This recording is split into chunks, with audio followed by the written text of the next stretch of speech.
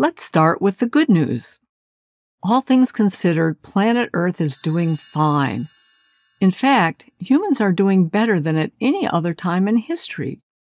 Over the last 100 years, when temperatures have warmed by about 2 degrees Fahrenheit, global population has increased by 6 billion people, while global poverty has substantially declined, and the number of people killed from weather disasters has decreased by 97% on a per capita basis.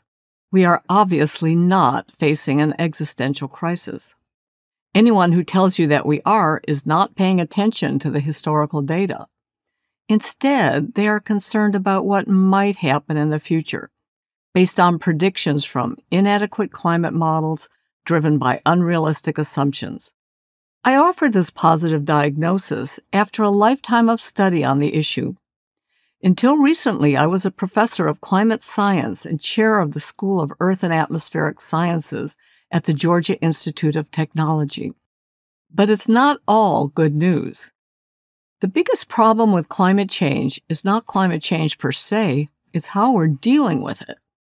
We're attempting to control the uncontrollable at great cost by urgently eliminating fossil fuels. We failed to properly place the risks from climate change in context of other challenges the world is facing. Climate change has become a convenient scapegoat. As a result, we're neglecting the real causes of these problems. There are countless examples, but let me give you just one. Lake Chad in Africa is shrinking.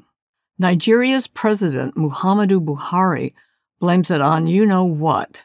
Climate change, he pronounced, is largely responsible for the drying up of Lake Chad. But it's not. Yes, the initial water level decline was caused by long droughts in the 1970s and 80s. But the lake has remained virtually empty over the past 2 decades, even while rainfall has recovered. During this time, rivers flowing into the lake from Cameroon, Chad, and Nigeria have been diverted by government agencies to irrigate inefficient rice farms. In short, climate change has little to do with the declining water level of Lake Chad. Instead, bad human decisions are the cause. Climate change is just a convenient excuse, hiding poor management and governance. Blaming every major weather disaster on man-made global warming defies common sense as well as a historical data record. For the past 50 years, the global climate has been fairly benign. In the U.S., the worst heat waves, droughts, and hurricane landfalls occurred in the 1930s, much worse than anything we've experienced so far in the 21st century. Population growth, where and how people live, and how governments manage resources are much more likely to create conditions for a disaster than the climate itself.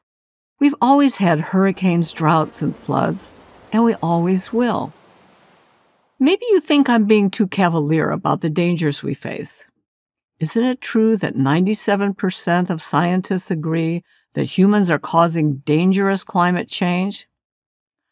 Well, here's what all climate scientists actually agree on. The average global surface temperature has increased over the last 150 years. Humans are adding carbon dioxide to the atmosphere by burning fossil fuels, and carbon dioxide emissions have a warming effect on the planet. However, climate scientists disagree about the most consequential issues: how much warming is associated with our emissions, whether this warming is larger than natural climate variability, and how much the climate will change in the future. There's a lot that we still don't understand about how the climate works.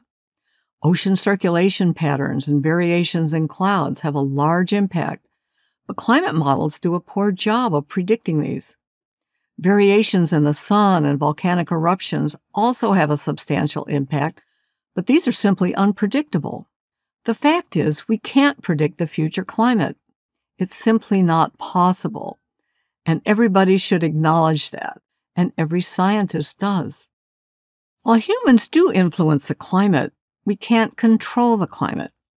To think that we can is the height of hubris, the Greek word for overconfidence. What we can do is adapt to whatever Mother Nature throws our way.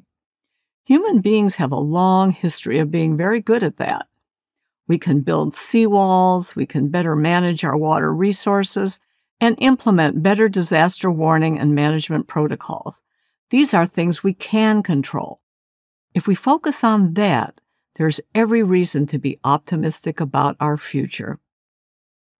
I'm Judith Curry for Prager University. Thank you for watching this video. To keep PragerU videos free, please consider making a tax-deductible donation.